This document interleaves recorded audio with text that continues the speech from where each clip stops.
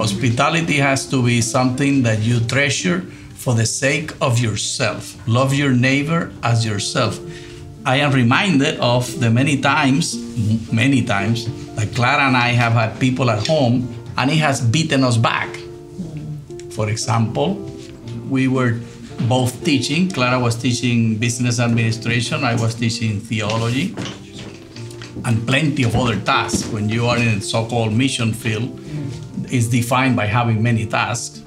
Well, there was this man who, since it was a compound, one of those compounds of missionaries that had the school and all the homes inside, people will come in with their long stories. They will bring x-rays and they will bring all kinds of documentation to prove that it was a true story.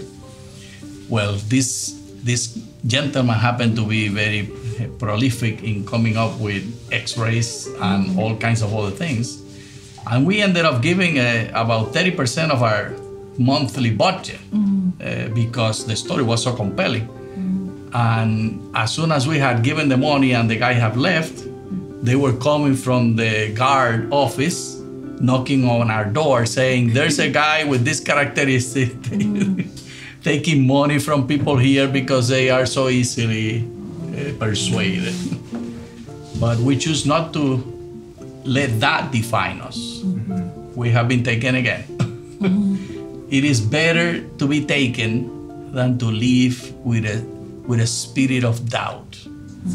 I want to be free, and I will be free to believe.